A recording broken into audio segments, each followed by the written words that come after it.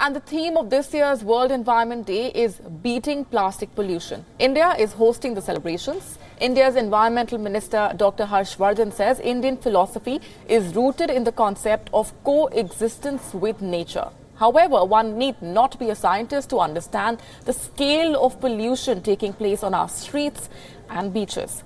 Plastics are omnipresent and alternatives are prohibitively expensive. Governments in the past have unsuccessfully tried to ban plastics. Bureaucratic corruption and lack of manpower to enforce the ban ensured that little was achieved. Some also argue that poor citizens cannot be forced to join the expensive war on pollution. Sample this: a citizen buying vegetables gets a plastic bag free of cost. A biodegradable bag of similar capacity costs the consumer anywhere between 5 and 20 rupees. Packaged food is another big contributor when it comes to plastic pollution. A sweet beverage in a plastic bottle can be bought for as little as 10 rupees, but the same beverage will cost double the amount in an aluminium can. Citizens cannot be expected to shell out extra money when consumer goods companies have been slow to move towards environment-friendly packaging. Not many could have thought a few years ago that bottled water would sell like hotcakes in India. Massive marketing budgets and targeted campaigns have contributed towards companies penetrating even smaller towns and villages, most of which do not have effective waste management systems. Prime Minister Narendra Modi has made Clean India a top priority of his government, and the war on plastics is definitely a challenge that all Indians must face together. India's leadership in fighting pollution is a welcome step.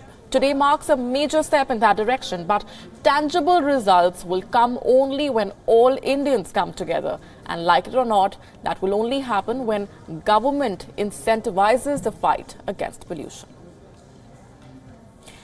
And now my colleague Aditi Singh gets you a special report on the occasion of World Environment Day.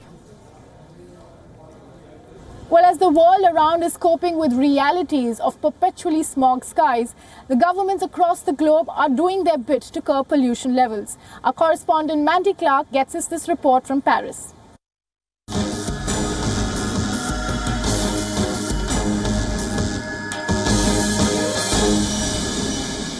I'm on the streets of Paris today, and we're looking at the app that essentially tells you how many cigarettes you've smoked based on the air pollution. So let's just open it up. And it's not as good as I'd hoped, which would be 0. It's 2.3 cigarettes today.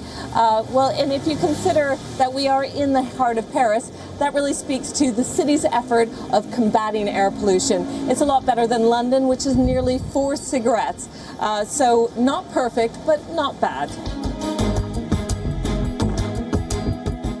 A couple of days ago, Mandy was in London, and this is what she found on the air quality monitor app, Shoot I Smoke. Now, I've just downloaded the app that is supposed to tell you how much essentially cigarettes you're smoking based on the air pollution. And I'm opening it up, and it's worse than I thought. 3.7 cigarettes per day. Now, that is quite surprising, especially for myself as a non-smoker, to be inhaling essentially 4 cigarettes a day. But I guess that's the point of the app, to make people aware of just how much air pollution that surrounds them. So it seems quite bad here.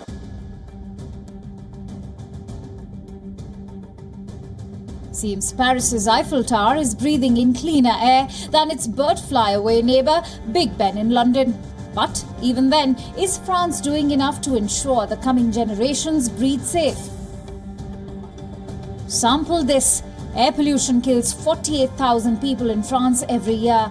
Also, recurrent smog has affected life in Paris in recent years. Vehicular pollution is not solely responsible for the problem, but it definitely is a major contributor. So it doesn't come as a surprise.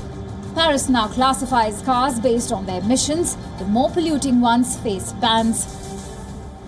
Bon, je pense qu'il y a encore de la pollution à Paris, mais I think there is still pollution in Paris, but will the new legislation from the government, with the efforts of Paris mayor, more and more they are trying to put in place laws that today it is getting better.